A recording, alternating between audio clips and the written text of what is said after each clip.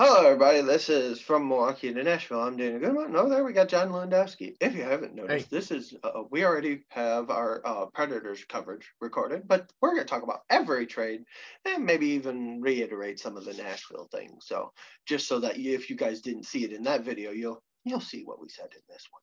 So with that, before that, I would like to wish my well wishes to the family of the young man in Minnesota, and I would like to wish Knoxville well wishes. I hope all the kids are okay. yeah, About an hour ago, I got me and John both got notifications that there was a high school shooting in Knoxville, Tennessee.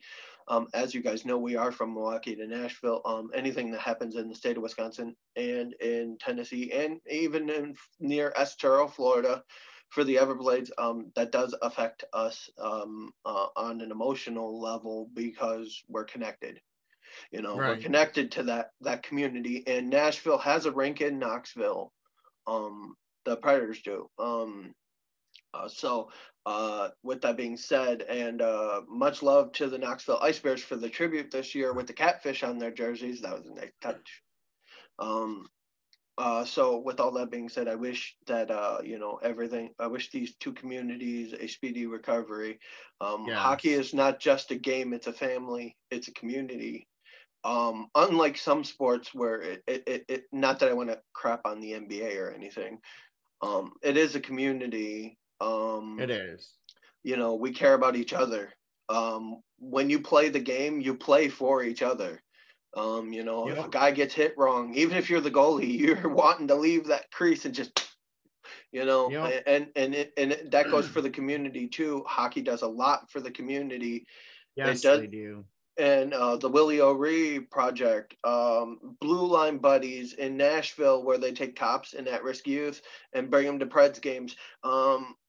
The Vanderbilt Cancer Health Association that work with the Nashville Predators. They have a bell inside the Preds arena that every child that beats cancer gets to go into the arena and look at all the stuff and meet with the players and stuff and ring the bell there.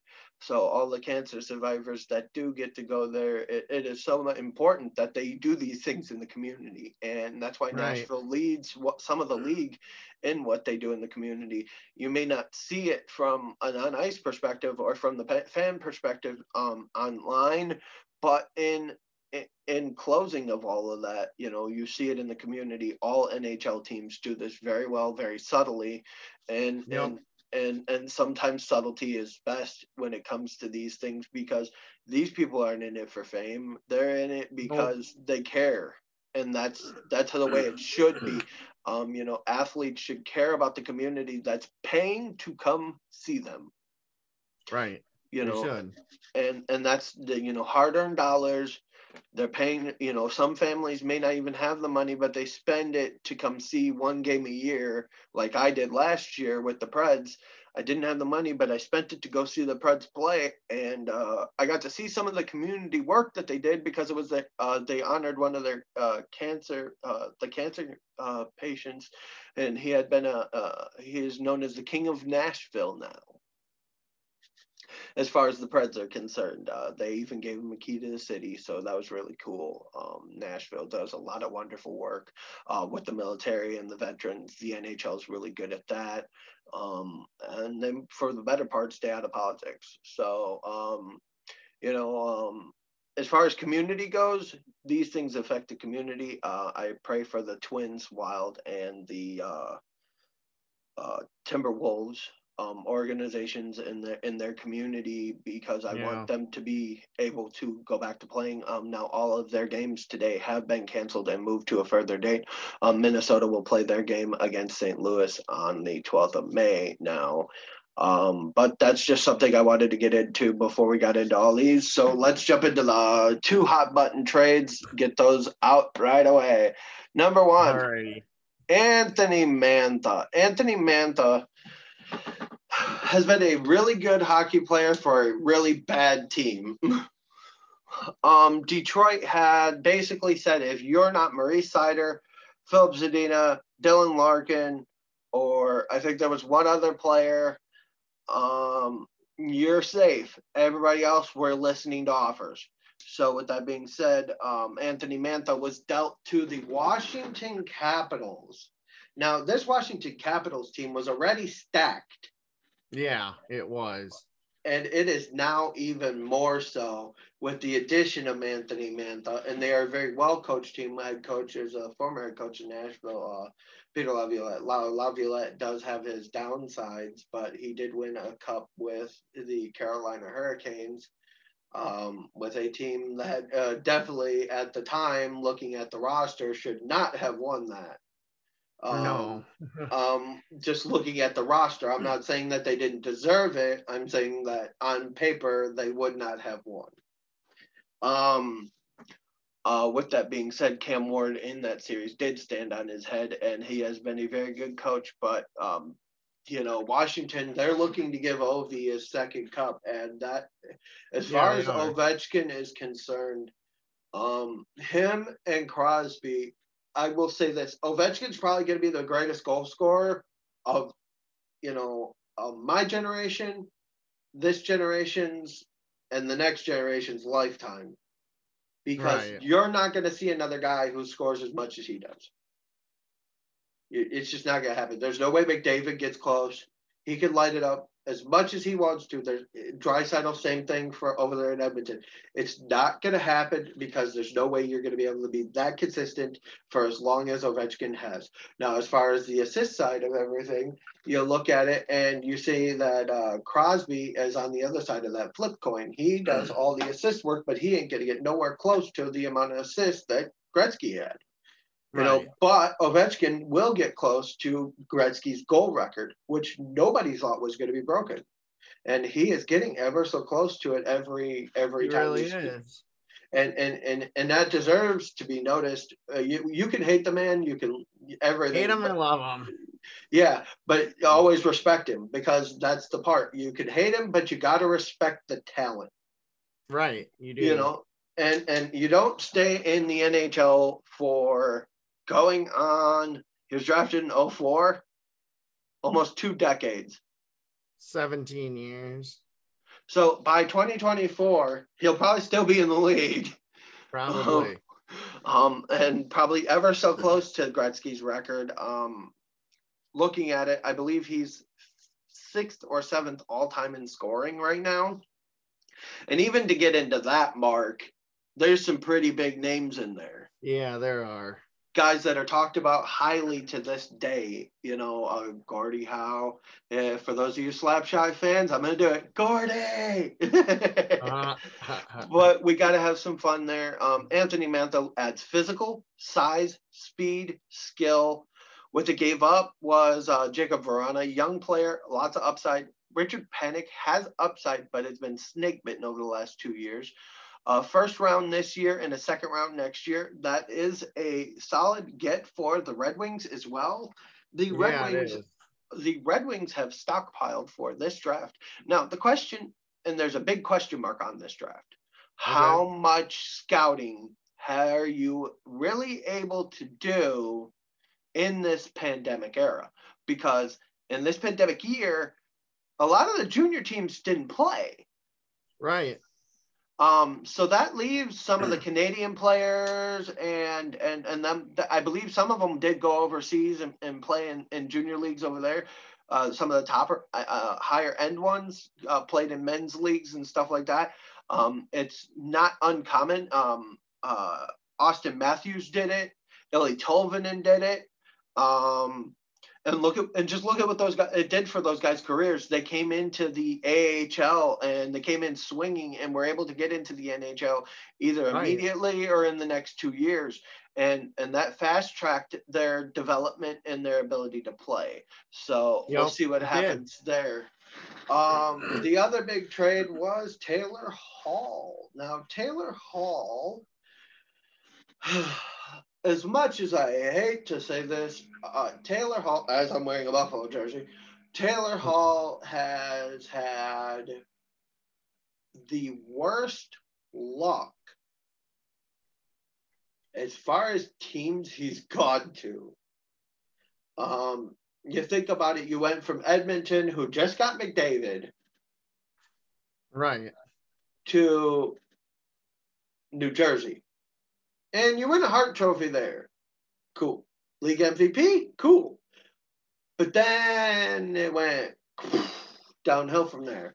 And ever since then, you went to Arizona. You won Arizona their first playoff series in almost 7 years. So then you add in that, and then you look at, like, okay, now he's going to Buffalo. Maybe he'll play with Eichel. Right. Eichel gets hurt. Buffalo spirals. It's just, and for that, they also got Curtis Lazar. Curtis Lazar is a solid hockey player, not the greatest, not the worst, good fourth line player. But Buffalo's return in this is questionable because a second round pick this year and Anders Bjork. Now, Bjork has a lot of potential, and I could see him being very highly coveted by a lot of teams. So with that being said, that does play into that. Now, I don't have much for that because these, like I said, the Washington one, Washington basically said chips all in. And it looks like Boston didn't do that. Boston kind of played it safe with theirs. Now, if Buffalo had waited it out, they probably would have got more. Probably, in all honesty. But at that time, also, do you take what you're willing to get? If you see, okay, I like Anders Bjork. I wanted to draft him, but he just wasn't there when the draft, when my name came up, and Buffalo Sabres, you're now on the clock, and he's not there, but you wanted to draft him, and you saw an opportunity to now get him.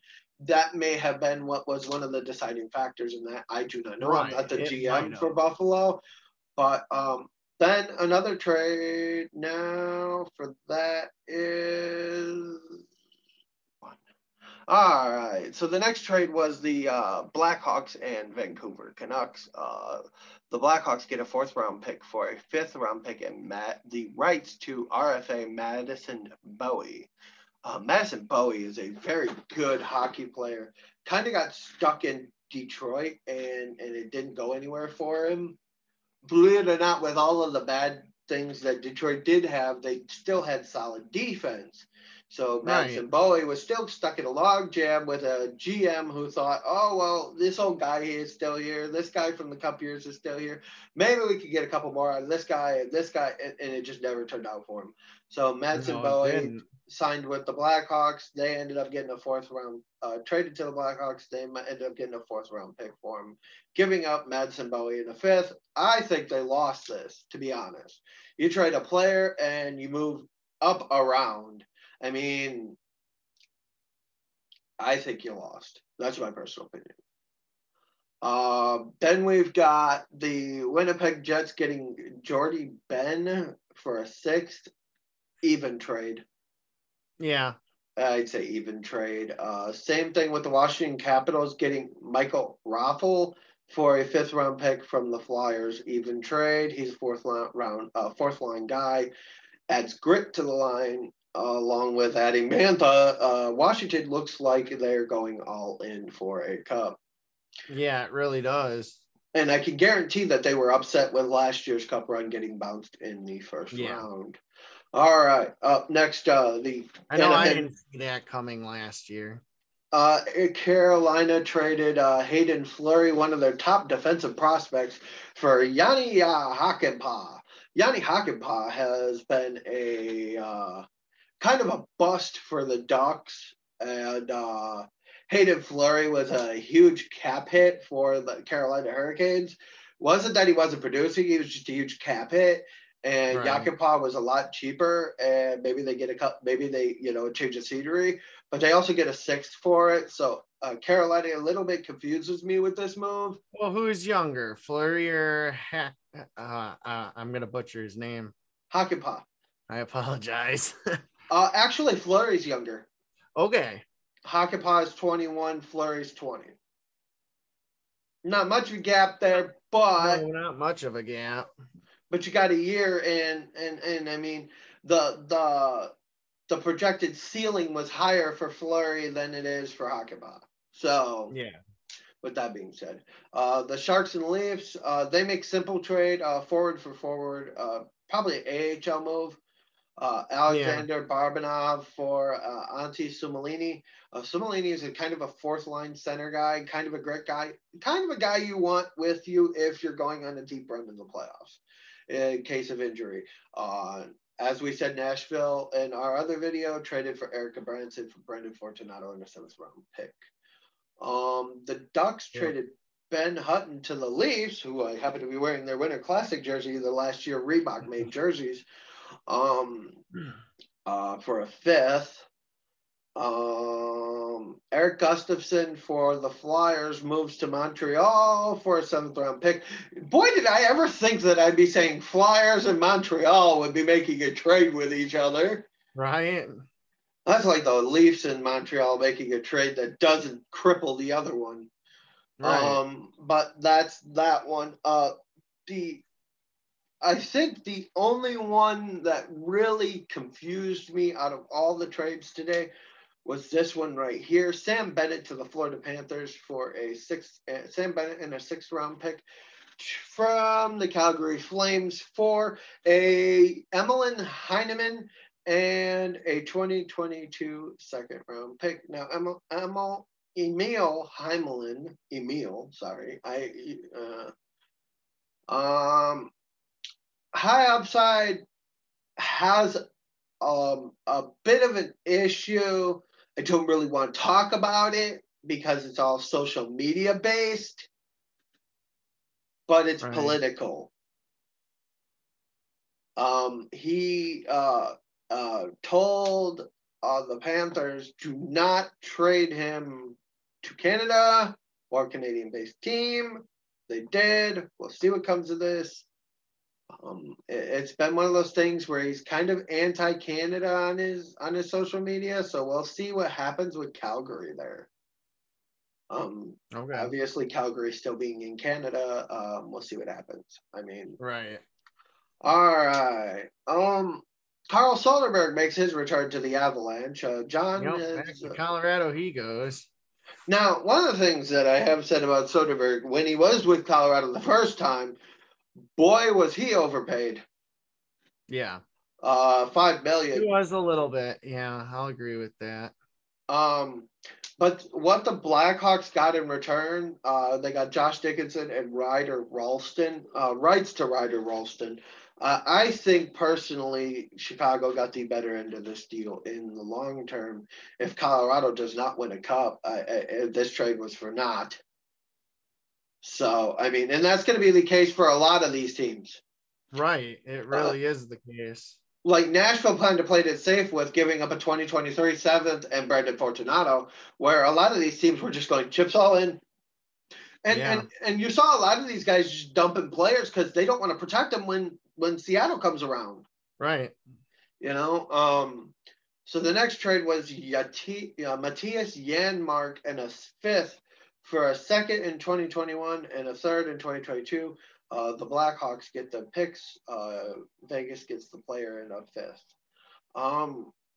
My personal opinion, are the Blackhawks just saying, Nashville, here you go, have the 4th seed? Right. I mean, is that where this is going? Because you guys are confusing me. Oh, we're going to make the playoffs. We're not going to make the playoffs. We're going to make the playoffs. We're not going to make up your mind. Also, this was also part of that trade. The Sharks get the 5th round pick in 2022 from Vegas. In return, they're eating some of the salary from Matthias Janmark. All right. Tampa Bay trades Magnus Corona. No, I'm not kidding. Magnus Corona.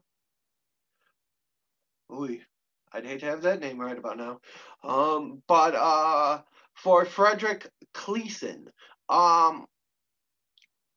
Tampa Bay, do you have a problem with young goalies protecting the back end there? I mean, you guys have a goalie, but you don't really have a backup goalie.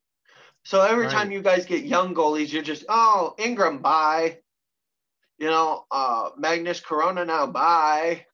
You know, I mean, do you have something against making sure that your future is protected? All Right. right. The New Jersey Devils get a conditional 4th-round pick. It becomes a 3rd-round pick if the Edmonton Oilers win a playoff series for Dmitry Kulikov, 6'6" defenseman. Not a lot of upside, but still there. All right. We got a forward for forward. These guys are 3rd-line forwards at best. Okay. Vancouver gets Matthew Highmore. Chicago gets Adam Gaudette. Highmore has a higher ceiling. See what I did there? But and Adam Gaudette, he's more of a grit top 9, bottom 6 player. Yeah. Not a big move, but it wasn't really big. Pittsburgh traded for Jeff Carter. Lots of playoff experience there. I think Pittsburgh's trying to make one more run at it. Just get one more with Crosby, with Malkin. They're not getting any younger. Right. Eventually, I'm going to have to rebuild and move these players.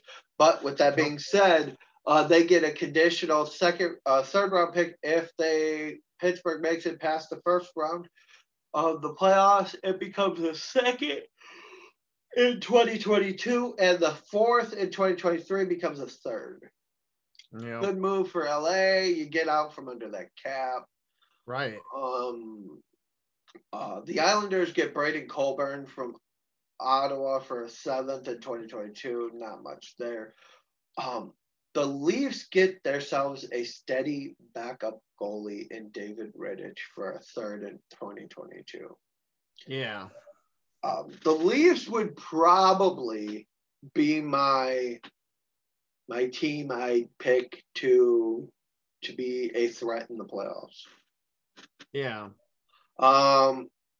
The Boston Bruins get Mike Riley, defenseman, for a 2022 3rd. Even trade, pretty close. Yeah. I would have given him a 4th, but they gave a 3rd. The Leafs also got Stefan Nolson for a 4th grit player, 4th-line player. But the big one that they got was Nick Foligno for a 4th and a 1st. I'm going to say this right now. I want to see Toronto's cap hit right now because right. Toronto, with all the moves they made, some of these guys got a pretty high cap hit. So Right. let's take a look at Toronto's cap hit here real quick. The North, Toronto. Toronto has $120,628 in cap.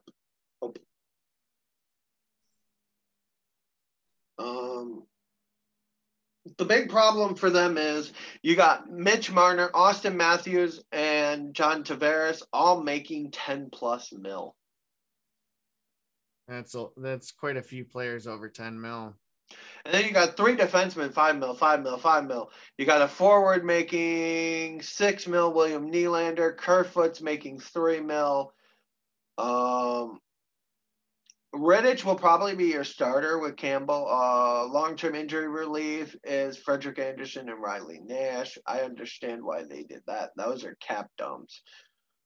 They're UFAs after this season, which is probably why they went and got Rittich, because Anderson's probably not going to resign in somewhere in the ballpark where it is feasible for cap. And they do have Ville Valalainen in the wings for as far as goaltending, and they have arbitration for him in this year. So there's that. Okay. So the Leafs will be okay. I do want to talk about something in a minute, but I'll get to that. John Merrill sent from the Red Wings to the Canadiens for Hayden Verbeek and a 5th round, pretty even there.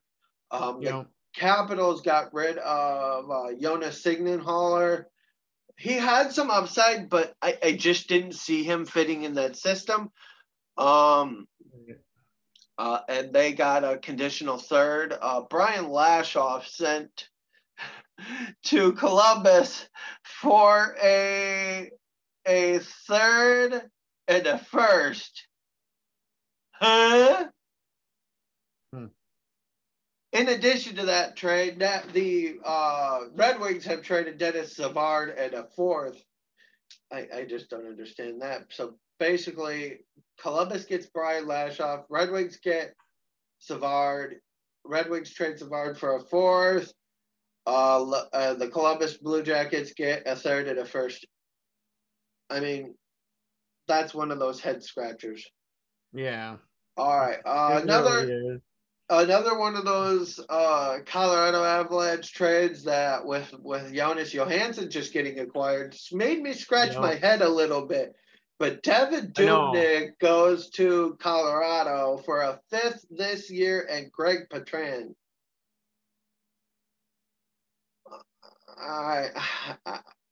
Dubnyk's on his last leg. In my personal opinion, I do think Colorado's got some decisions to make. Next year, their projected cap hit is they have $23 million in cap to make work. To sign, they have to sign Brandon Saad, Gabriel Landeskog, Pierre Edward Ballman, Carl Soderberg, and Liam O'Brien. That's just their forwards, along with Tyson Yost. Yeah. Patrick Nemeth needs to be re-signed, and Cale Makar needs to be re-signed. Quite a few signings coming up, yeah. Along with Philip Grubauer, Devin Dubnyk, and Jonas Johansson.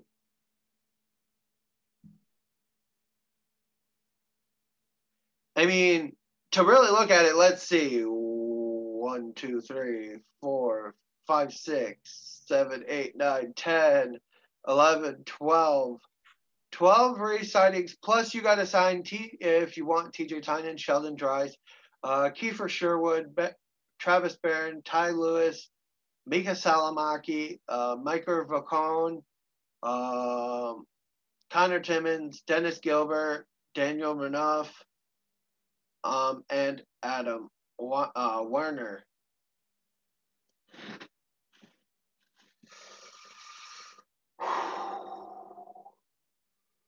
The reserve list is, and they also have to sign Alex Bucage, Luca Berzin, Trent Miner, and Sasha Maluda. If they do not do this by June 1st, they will be available for re-entry to the NHL draft. Okay. So Colorado will be interesting to look at from the cap perspective. Do they have any buyouts? Retained salary, Ian Cole, just for this year. But I mean, you're going to have to buy out Eric Johnson? I mean, Is that what you really want to do? Pavel Furcones, too. I mean, unless you're going to keep him and let a goalie walk. But, I mean, for Colorado, there's a lot more questions than there are answers. Their general manager, Joe Sakic, I do not envy him in the coming months. Not only that, but with all of this, who do you protect? I mean, right. I mean, that's another problem, because if you have all these UFAs, you cannot protect a UFA or an upcoming UFA in it. So you kind of gotta maybe let Valeri Nichushkin, JT Confer, Jonas Donskoy, Nemzov Kadri, and Andrei Burakovsky, McKinnon, and Mikko Rantanen. I mean, there's a lot of questions there. And Landeskog's going to want Rantanen's kind of money. Right. And around the $9 million mark, which they just don't have the cap space for. Yeah, cap space is going to be an issue for them. And this is a question for a lot of teams, not just them. Right. It really is. I mean, it's like you said, a lot of teams are putting all their chips into their basket, man. And some teams like Nashville. It's been a really weird year with, COVID and everything. And it's been great that we've even gotten this far, With well, what 7 teams I think it is that were out for a couple weeks with COVID. I mean, the NHL's done a wonderful job, an amazing job, making sure that we still have games, rescheduling so that teams that were off would play. Right.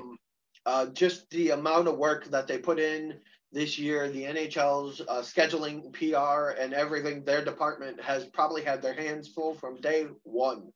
But they've done a wonderful job. Wonderful. On to the next one. The Buffalo Sabres traded on April 10th Brendan Montour for a 3rd-round pick in 2021. I am going to go into Buffalo and Detroit's and Columbus's picks here and see what everybody's got, because there's a lot there. The Toronto Maple Leafs also traded Columbus a 7th-round pick for Riley Nash. Patrick Nemeth went to the Avalanche for a 4th-round pick in 2022. And the Panthers got Lucas Carlson and Lucas Wallmark from the Blackhawks for Brent Connolly, Riley Stallman, Henrik Borgstrom, and a 7th.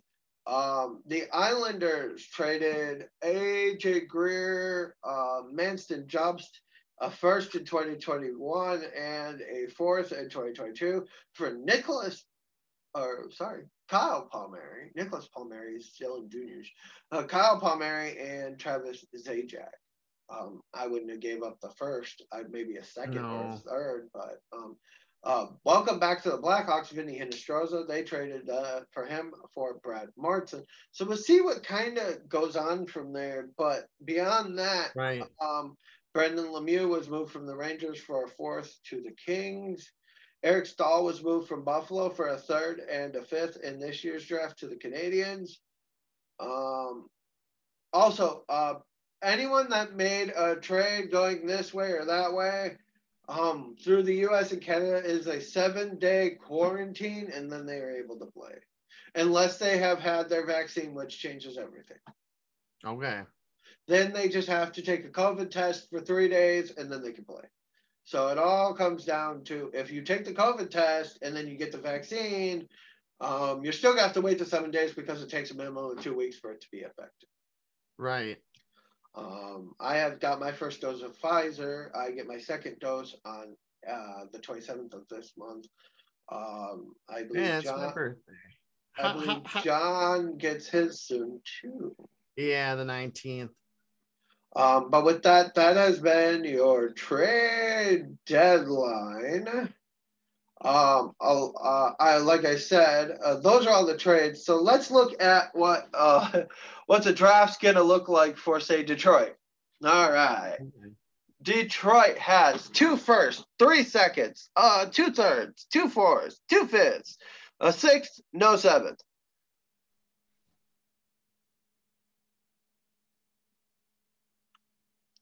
General manager Stevie Y over there is definitely, as a guy who did not like the Red Wings. I did whenever they played for the Avalanche, I did cheer for them. I liked Sakic as a player. Greatest rivalries, Avs and Red Wings, man. I did like Sakic as a player. As a GM, I do not like him at all. I think if you're going to be an owner, you should not be a GM. There's just too much power there. I think that that is a thing. Now, with that being said, one of the nice things for the Red Wings is they get out from under Henrik Zetterberg's contract finally. Right. That $6 million cap hit. They also get out from under Tyler Bertuzzi's, Robbie Fabri's, and Bobby Ryan's cap hits. Okay. So looking at next year, they have $50 million in cap space. Holy moly! Wow. You want to talk about it? You want to talk about a team that can make a splash in free agency? Right. Yeah. Can they ever? And also Stephen Weiss, they get out from under that contract. You're looking right now, they have cap space of $35 million right now. They are actually under the league ability for cap. So they are getting a bonus penalty, a hit against them for $1.1 million. What's that? I don't get that. Why are they getting that? Basically it's a cap hit against the cap. You either have the choice to take a cap hit or lose a pick. Okay. The other team you really want to look at going into the draft is the Buffalo Sabres. They are probably going to have one of the top 3 picks. Yeah. Going into the draft, they have 1 first, 2 seconds, 3 thirds.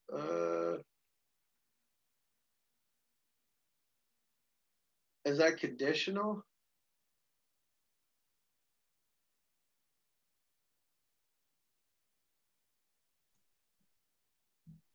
No, the Rangers have it.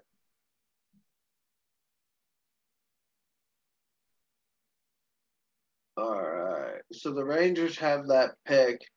So they have 3 thirds. Oops, I accidentally clicked out here.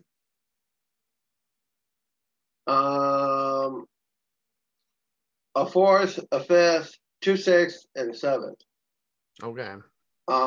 Upcoming in cap, they do have some re-signing to do. Linus Ullmark, they're working on re-signing him. They're gonna let Carter Hutton walk. I am not surprised by that at all. Right, me either. They do have Dustin Tokarski. He's still playing.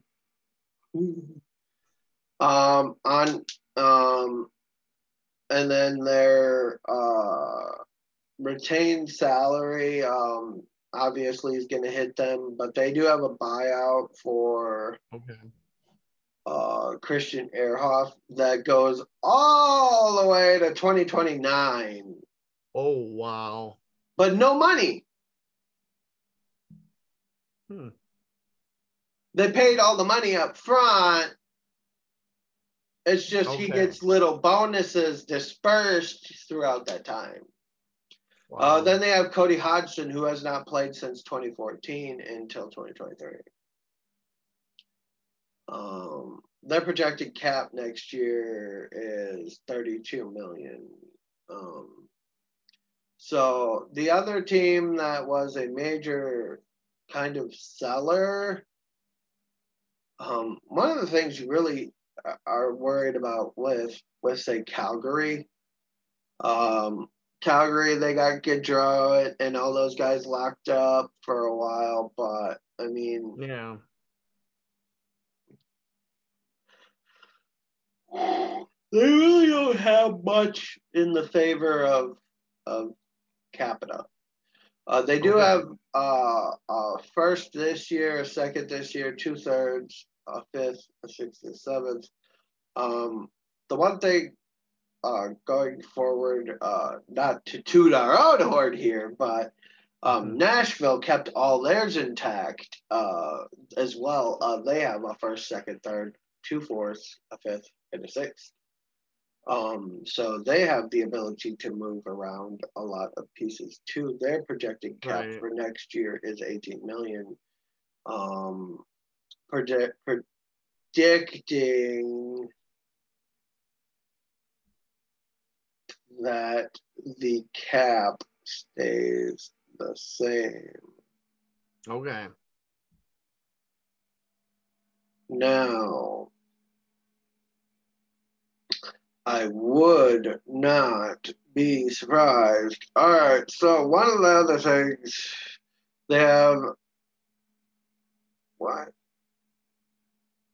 Change salary remaining. What do you mean? Oh, the Shea Weber thing. Never mind. Kyle Turris, he's a buyout for them until 2026, 27 at $2 million. But Steven Santini, he's done after next season. Okay. After next season, I would not be surprised to see Nashville start a rebuild at $40 million cap hit. They have $40 million in cap relief, and if you truly think about it, you could probably re-sign Ekholm. You could probably re-sign Gabranson. Right. Benning's gone. We'll see what happens. I would not be surprised to see maybe let go of Brad Richardson at the end of the year. He's played maybe 5 games for the Preds all year. Other than that, he was on injury. Right. Boroveski, I wouldn't mind seeing a buyout. I mean, they go beyond what the roster is, so they'd give him a 2.5 for the next 4 years, opening up 1.7 in cap space. So there's a lot that Nashville could do to open up cap space going forward. Yeah, there is. The one problem for some teams like Colorado that puts all their money into one line is how are you going to pay to keep your team competitive?